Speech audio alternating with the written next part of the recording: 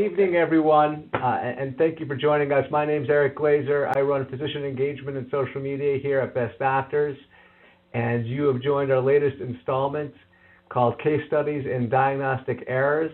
Tonight's topic is difficulties in diagnosing headaches. It'll be moderated by Dr. Martin Samuels. He's the chairman of neurology at the Department of Neurology at the Brigham and Women's Hospital, and is also a professor at Harvard Medical School. He's brought together an esteemed panel of specialists, and they're going to discuss challenges around diagnosing headaches, specifically talking about mistakes in determining when to be concerned about possible subarachnoid hemorrhage, mistakes in assuming a headache's a brain tumor when it's an ordinary migraine, and incidental findings as a result of excess imaging. Last week, I had the privilege of attending a conference down in Washington, D.C. called TEDMed, and one of my favorite quotes that I heard from one of the presenters down there was, average people who work well together always beat brilliant people who don't work well together. And at Best Doctors, we like to think that we take the best sides of that equation and bring them together, bringing together brilliant people and facilitating a process that enables them to work really well together. And there are three important things that I'd like you to know about Best Doctors as a byproduct of tonight's session, if you don't already. One is that we provide comprehensive second opinions for physicians and their patients, and we do that by facilitating a collaborative process that brings together the treating physician with some of the best experts around the country to collaborate virtually in a fairly unique process. At Best Doctors, we have our own clinical team of nurses and internal physicians that help with both the medical record collection and synthesis of the case. And through that process and some online technology, we're able to facilitate a very easy, collaborative way of looking at complex cases. The second thing I'd like you to know is if you've been elected a Best Doctor, and we elect our Best Doctors through an impartial Gallup poll where we ask all of you across the country who are the most respected thought leaders in your specialty, and we actually not take a database and collect these Best Doctors and bring them into our cases. And if you are a Best Doctor, we'd love to consult with you. We'd love to get you on our cases. We pay honorariums to participate in our process. So what we're going to do at the end of tonight's session, which is 45 minutes long, incidentally, we're going to ask you if you want to get involved in our cases. And you'll be able to click on a button and say yes, and we'll follow up and send you some more information. The third thing I'd like you to know is often now we're receiving requests from treating physicians who receive our reports, the output of our process, and say, geez, how could I get access to your service for more of my patients? This is great. Well, our service is typically funded by the patient's employer or health carrier, so it's not necessarily a benefit that all of your patients may have.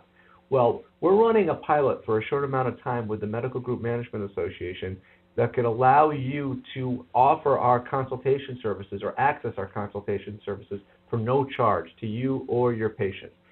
So if you want more information on how that works, how you can be part of that, you could certainly, again, raise your hand through this survey that we're going to put up right around the 40-minute mark of tonight's session, and you could request more information. We'll be happy to get it to you.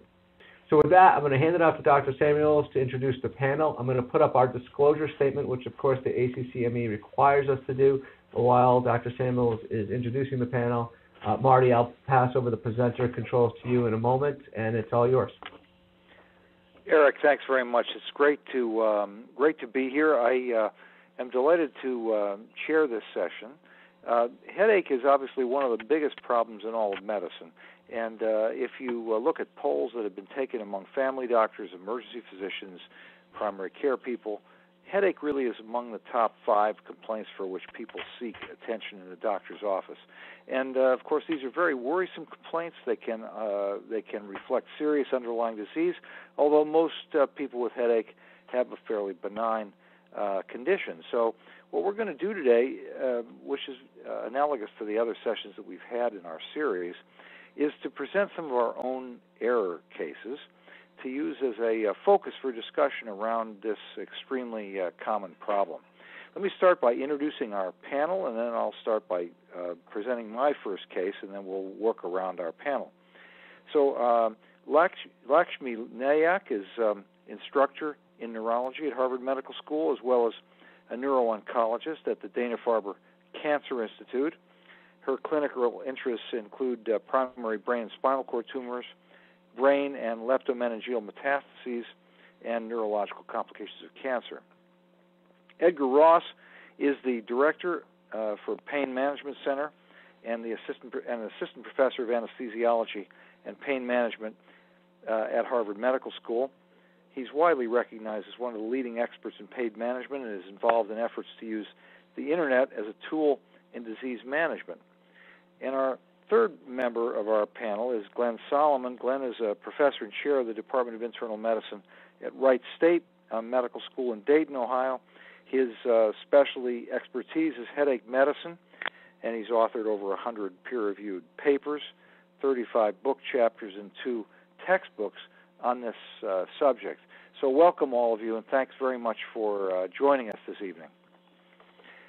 Let me start with a case of my own. This is a very memorable case, one of these things that I'll never forget, and I want to encourage the other members of our panel to become involved in this discussion. By the way, for the sake of those who are listening to us, none of the panelists have ever heard about this case before, so this is cold for all of them. So this is a 61-year-old guy who had headaches in the past, but over the past 3 months he's developed a new type of right-sided head pain. He had a right-sided vestibular schwannoma successfully resected 5 years previously. It was done by a neurosurgeon, a very distinguished neurosurgeon, and a otorhinolaryngologic surgeon. They operated together. They removed the tumor, they thought, completely, and they left a little bit of metal mesh, which you'll hear in a moment is quite important, behind the ear where they had done their surgery. Here is the scan of the patient. He called the neurosurgeon and said, I'm having a new kind of headache. The neurosurgeon was very worried that it had something to do with his surgery, so he ordered a CT scan. Now, the reason the CT scan was done here was that he couldn't have an MR because, as you can see here, if you look at the bottom left of this photograph, and this is an MR. This is a CT scan. You can see that there's metal mesh, which they had put in here at this retro oral incision, and so they couldn't get an MRI. The neurosurgeon looked at the scan, didn't find anything wrong with his surgery, and was very concerned about this new headache. So he actually called me, and I said, why don't you come over and let's talk to the patient right this minute. So that the neurosurgeon came to my office with this patient, and I said to him, let's take a history. So here's the history. These head pains occurred in distinct attacks. They lasted about 20 minutes each. They were always centered around the right eye. They were not associated with any ptosis or pupillary abnormalities or change in conjunctival or scleral color or nasal stuffiness. The guy had tried over-the-counter NSAIDs. They didn't work. His wife had some triptans in the house. He tried them, and they didn't work, and that's when he called the neurosurgeon. So I wonder what all of you think this diagnosis is, and I wonder if our experts would want to chime in at this point. Any of you willing to say what you think this diagnosis is? Hi, Marty. This is Lakshmi. Lakshmi, go ahead. So, it sounds very like a cluster headache, although the point that you made about not having all of the autonomic phenomenon makes it maybe unlikely, but that's something that I would consider definitely. Yeah. How about, what do you think, Glenn? What would your diagnosis be of this thing? 20-minute episodes of eye pain. Got to be thinking about things like chronic paroxysmal hemicrania, one of the hemicranial disorders with a short duration headache that's purely unilateral. Problem with this patient is, at least we agreed on that. The one thing I would worry about is the fact that he's got mesh, and I would worry about, any patient, the risk of infection just because he's got hardware in his head. Right. So I sat there. You can imagine the scene here. The neurosurgeon and I and the patient were all sitting together. I took this history, and I said to him, you know what? This is chronic paroxysmal hemicrania. and I prescribed indomethacin at a dose of 50 milligrams IM. And in fact, I told the neurosurgeon that I was confident that this would respond to indomethacin, and even lectured him a little bit about it and said, "Oh, this is indomethacin responsive headache, and you're going to see this guy does very well." The neurosurgeon was extremely thankful. He said, "Thank goodness this is not my surgery." And you can see I said in this slide he actually kissed my feet, which is a very unusual thing for a neurosurgeon with regard to a neurologist. And I treated the guy, and he was remarkably improved. But a month later, he called to say that he had awakened with a black eye, at which point I said, "You better come to the emergency department immediately, because I think this proves that I was right, and this is definitely hemicrania." So the guy arrived in the emergency department, and I want to show you what it looked like, because I took a picture with my cell phone. So here's a picture of the guy from the side. Here he is from the front. And you can see that he does have a black eye. And in fact, not only does he have a black eye, but you can see it's already resolving a little bit because it's sort of yellowish green. And so here was the scene. We were in the emergency department. We were surrounded by the emergency physicians. The neurosurgeon was there. Everybody was very worried. And I said, "Well, this is absolute proof that this is hemicrania, because you all probably don't know, but these headaches are neurovascular, and they're really neurogenic inflammation. And all of you must have, learned that migraine was vasodilation and vasoconstriction, but actually nowadays we know better." And I said, "You know what? Not only that, I'm going to send you a paper that proves that I'm right about this." And I sent them this paper.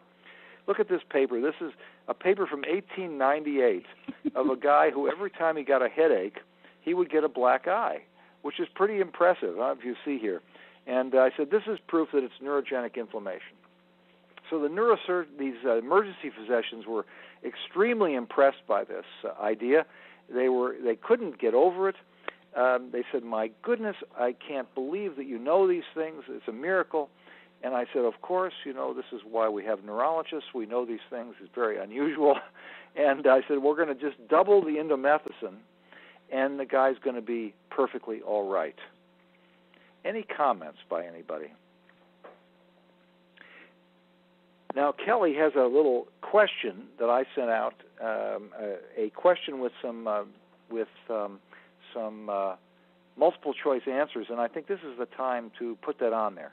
So the question is, episodic crania is always a primary headache syndrome, usually responds to ibuprofen and naproxen, may be a primary or secondary headache syndrome, is synonymous with Horton's cluster headache, is synonymous with short-lasting unilateral neuralgiform headache with conjunctival injection and tearing, the so-called SUNCT syndrome. So I'd like everybody who's listening in on this to vote on this, and then we'll finish the case. I'm not going to ask the experts here to comment on this right at this moment, because they're going to obviously have opinion about it, and I'd like to make sure that that everybody listening in has a chance to vote on this. So there it is. So I think everybody has voted. So at this point, I sent the guy home on double the dose of indomethacin, and as I said here, an inspector calls. Inspector Calls is the name of a wonderful English drawing room drama in which a very clever inspector at the last minute figures out the correct diagnosis. It's like Columbo. In fact, I think it was probably the origin of the idea of Columbo. In any case, a month later, somebody who's doing a teaching conference with the residents in radiology says to the residents, "Who has the patient with the nasopharyngeal cancer?" And they say, "Well, we don't have a patient with nasopharyngeal cancer." And he said, "Yes, you do. And look at this picture. This is the same image I showed you just a moment ago. But now I've outlined a giant mass in the nasopharynx, completely obliterating the eustachian tube, which you can see in black on the other side. This is the identical picture.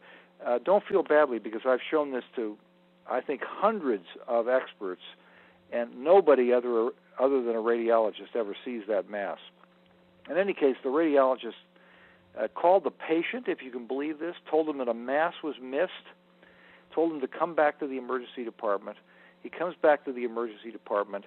I feel horrible about this. I call an otorhinolaryngologist, friend of mine, who says, yes, there's a horrible mass in this guy's neck. What are the lessons that one can learn from this case? Let me ask my other experts here. I mean, what do you learn from this case? Here I call this a paroxysmal hemicrania. It was indomethacin responsive.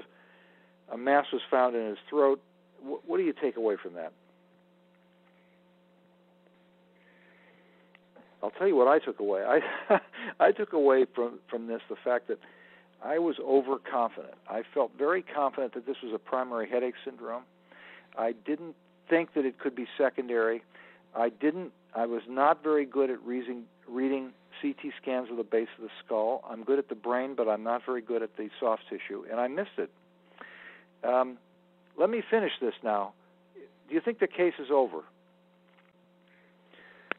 Well, it turns out that the biopsy of this mass was not a cancer of the nasopharynx, but it was granulomatous vasculitis with aseptic necrosis, at which point we called in a rheumatologist, and the rheumatologist in about 1 microsecond said, why don't you get a chest CT scan, which shows lesions in the chest, and why don't you get one blood test, which was a C. ANCA, which was positive.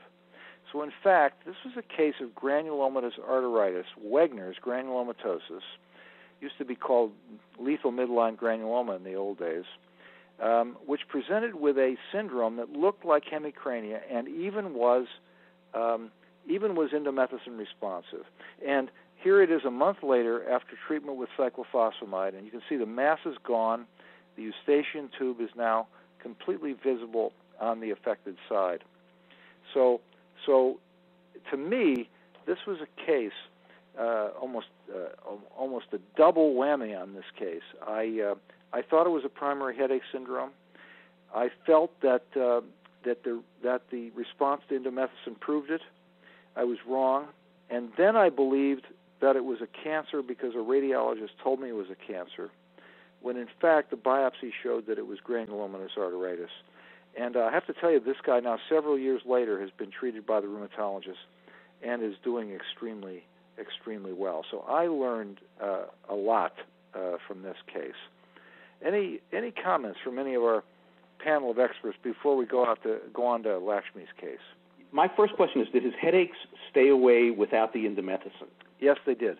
Okay, so treating him with cyclophosphamide for his Wegener's was enough to manage his headaches. So in other words, this was a secondary headache that I had misconstrued as a primary headache, and it produced a syndrome which was exactly, to me, like hemicrania, and even indomethacin responsive, and yet it was obviously caused by this mass, because once the mass was cured, the whole syndrome disappeared.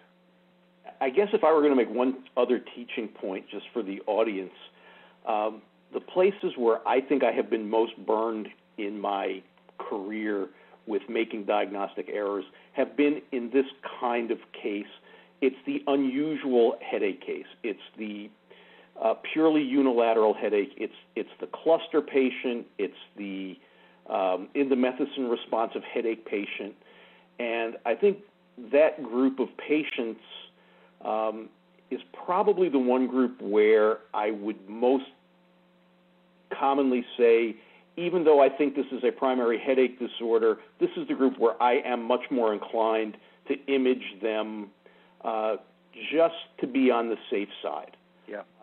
Because this is the group where I have just found in my career that I've had the most secondary causes of what look for all the world like primary headache disorders. Yeah, it's a frightening thing, isn't it, this kind of case? Glenn, that's a very, very important point. Lakshmi, would you like to take over and present your first case? Sure. Thanks, Martin. So this is a patient that I treated last year. She was a 44-year-old woman who presented initially to an outside hospital with headaches and had a head CT and then brain imaging, and was found to have this left-sided frontotemporal lesion, which was resected. The pathology was glioblastoma. She received the standard therapy for this tumor, which is radiation and temozolomide. which is a chemotherapy. During radiation, she had a lot of trouble with headaches, and she required Decadron, which we use several times during radiation therapy to counteract the edema from the tumor and the radiation. And it was very difficult to wean off the Decadron. Additionally, she was also using oxycodone for her headaches. She refused to get adjuvant chemotherapy, which is also standard after the radiation, and we were just following her with serial imaging. She was doing fine for the next several months with occasional headaches, nothing spectacular. She had relief with intermittent oxycodone and sometimes required Decadron as well, but not for a prolonged period of time. About 9 months into the diagnosis, when I actually expected her to progress, especially because she had not been on chemotherapy, she developed worsening headaches, similar headaches to what she had before, as well as blurry vision. And then about a week into the headaches, she had a seizure. So she was admitted to an emergency room. We had an MRI that was sent to me. I saw her in clinic myself, by which time she had recovered. She still had the headaches, but the MRI looked stable in terms of her tumor. So I sent her home. She didn't want to, do any more chemo. It seemed appropriate. And about a month after this, she continued to have worsening headaches, now was being a little bit lethargic, and presented with generalized tonic-clonic seizures to an outside hospital.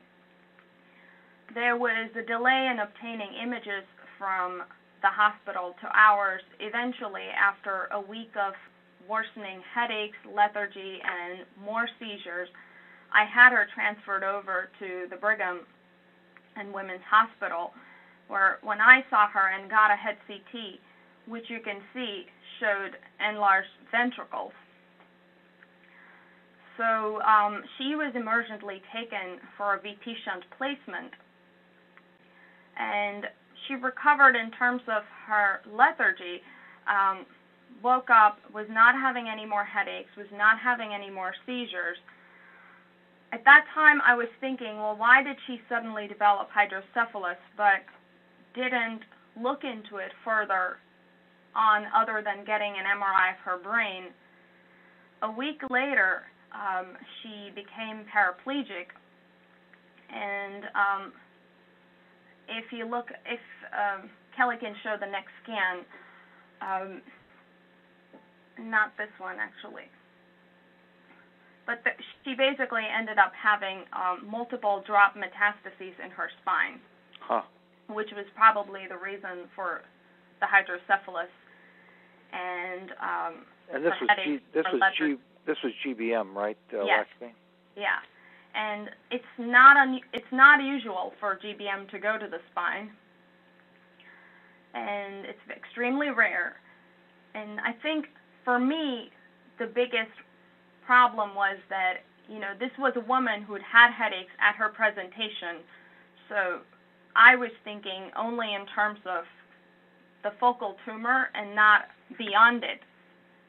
And a lot of our patients with brain tumors have headaches, and once they have headaches, they are sometimes difficult to control. And I wasn't thinking that she would, have hydrocephalus like this. I do, when I look back, I have actually looked at her fundi at the time that she had come in with worsening headaches initially, and she didn't have papilledema at the time. But I guess that was the initial onset of everything. So for me, the takeaway point from this case was that, even in patients with brain tumors who have known headaches, if there's a change or worsening of headaches, I guess that requires thorough investigation to look for other causes additional. Thanks. That's a very interesting point. I want to ask our two other panelists about this, because I've actually always had a little trouble understanding about the origin of headache in these parenchymal brain tumors like GBM. So short of hydrocephalus or a big mass, I mean, why do these people get headaches? What is because most of the brain is not very richly innervated by small fibers, pain fibers. What do you think, either Glenn or Ed, what is your view about that? What causes headaches in these patients? Well, in the tumor headaches, headaches or related to tumor, the traction on the meninges, the meninges themselves are fairly richly innervated.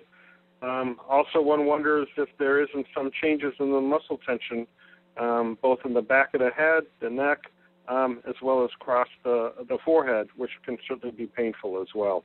Mm-hmm. I mean, do you think hydrocephalus itself causes head pain? I think that's Ed speaking.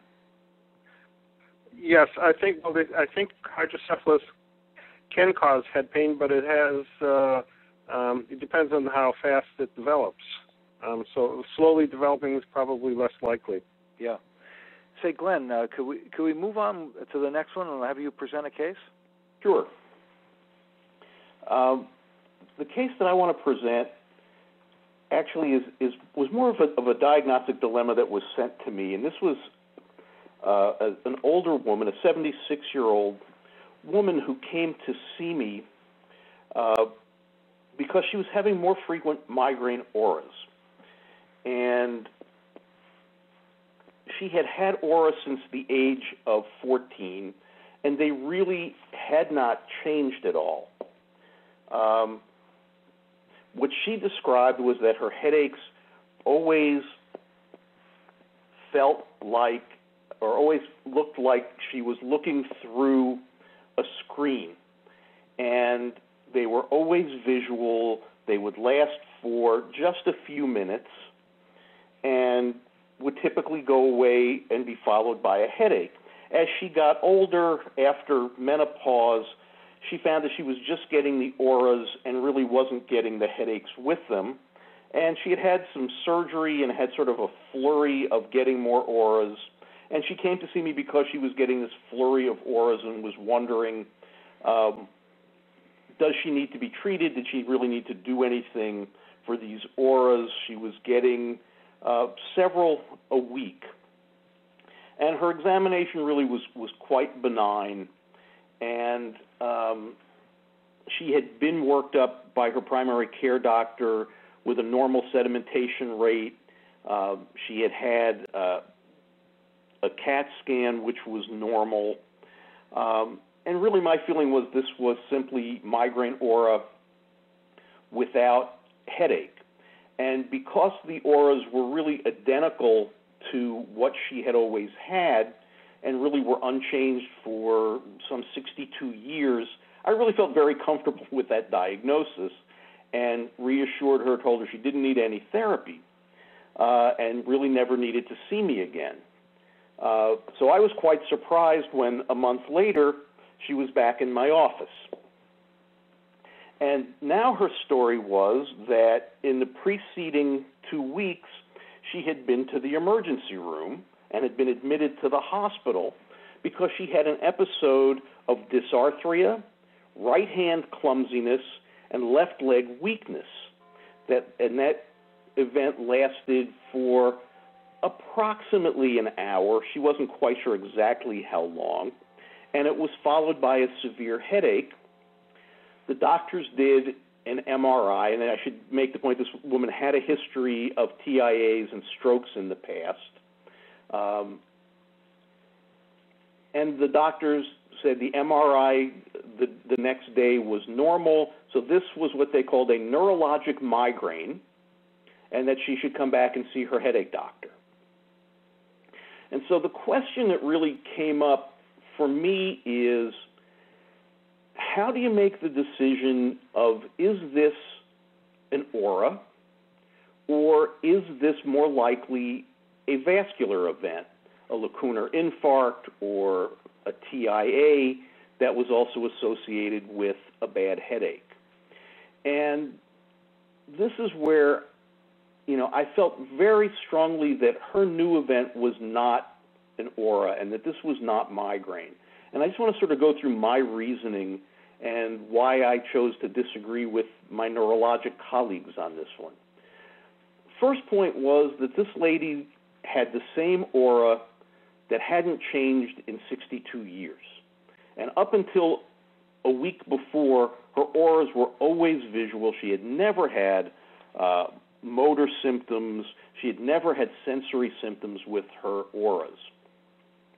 The second point is that there are certain sort of classic findings that we see in auras that her past auras met pretty well. And there are really sort of three findings that, to me, distinguish an aura from a non-aura neurologic event. One is that auras are typically dynamic. They change over time. So if somebody has a blind spot, it's not a fixed blind spot, but rather it tends to grow or move or shift over the 20 minutes of an aura. So they tend to be very dynamic. If someone has a sensory aura, it usually moves from distal to proximal, but it's rarely just a fixed neurologic finding. The second thing is that auras typically have both positive and negative phenomena. So if you have a blind spot, you typically have fortification spectra, or you have scintillation that surrounds it. So you usually have something that is both positive as well as negative. If you have sensory phenomena, you typically have numbness with paresthesias. So they have tingling and they have numbness rather than just numbness alone. And thirdly is the point about the sensory symptoms in migraines tend to start out proximal and work distal. So people will say, I get numbness and tingling in my fingers and my hands, and then they work up my arm. And so when I listened to her symptoms, they didn't fit with those criteria for aura. And so that made me think this was probably not aura and was probably more of a neurologic symptom. As it turns out, she has a PFO. I don't know if that's related to any of this or not. But my feeling was we needed to treat her more as a TIA and not consider her neurologic symptoms to be aura. I think also, Glenn, one of the things about your case, if I heard you present it correctly, was there were crossed symptoms. There was yes. Right-sided facial, left body, right? So that would be very unusual for migraine. And obviously sounds like a brainstem event of some sort. And, I think one of the things to remind everybody listening is that if you've got the genes for migraine, almost anything can stimulate a migrainous-like event, but it doesn't mean that it's a benign migraine. So I think that Glenn's point here that this was a different thing. There were cross findings that didn't have the positive quality of a migraine really would raise your suspicion that she was having a brainstem event, and that the migrainous aspect of it was her genetic predisposition. She was a migraineux, that's for sure, but that this particular event probably wasn't one of those typical migraines. So it does have a lot of red flags, doesn't it? And her age and a lot of things about it. Did you ever figure out what this was? I've attributed this to probably a TIA. Maybe it's always hard to know when someone has a PFO if there's any relation or not. Yeah, right. But we did anticoagulate her. Yeah, and are treating the whole story of PFO and migraine is such an interesting story. The fact that if you close a PFO, you will improve migraine, but what the mechanism is whereby PFOs aggravate migraine is really sort of unknown. It's something presumably in the blood that gets from the right side to the left side of the circulation that precipitates a migrainous episode in a person with the right genetic predisposition. Before we run short of time, I wanted Ed to present us one of his. Ed, you got a case? I do, and this is a case of a patient that I saw many, many years ago, early in my career. And it's taught me essentially with some of the problems of being a chronic pain management doctor and sort of relying on everyone else to make the diagnosis and treat. So this was a 67-year-old woman who was referred to me after she had been to several headache doctors. with continued muscle tension and type of picture. She was very nice. There was certainly concerns about medication overuse headache and rebound headache. And with using our interdisciplinary team, we set off to try to wean her off some of the medications, particularly over-counter caffeine containing medications to reduce and eliminate her what we thought were rebound headaches. So a couple months went by. She had been seen by staff. She had participated in with our psychologist and using all the alternative medicine techniques that often work. And she was not improving. So, and this is a woman who's had the headaches for an extremely long time. So I sat down with her and actually went through all the symptoms again and found really nothing out of the ordinary. And in passing, she mentioned to me, we were just about done with the visit, that she sometimes doesn't know where she is. And it seems like an hour or two could go by that she just has no recollection of and what she was doing in that period of time. And so at that point, back in the career, I got a CAT scan, pleaded with the radiologist that this needed to be done fairly quickly. It came back that this was a very large meningioma. She obviously had headaches for decades before, so meningioma wasn't the cause of the headache. However, again, as in chronic pain, always have to be open to trying to figure out another symptom that may explain that there may be underlying pathology. So let me ask you, do you think, this brings up an interesting question, I mean, do you think there is such a thing as an epileptic headache or an epileptic migraine? In other words, these episodes where she didn't know where she was, presumably these were seizures. And do you think that headache can be a major manifestation of seizure? I'd leave that to you and to the neurologists on the panel to answer that question. But my takeaway here is that chronic pain patients have at times real problems, and even if they've been through the whole diagnostic tree, you still have to be on your toes and be very careful. Yeah, I think it's a very important point. It brings up a lot of important, very interesting questions. And one of the things that I always worry about in imaging patients is the incidentaloma problem. So, obviously headache is an extremely common problem. I mean, some people would say it's universal, that virtually every human being has headaches. That means if we went down to Fenway Park tonight and we got a scan on every single person in Fenway Park, how many meningiomas would we find?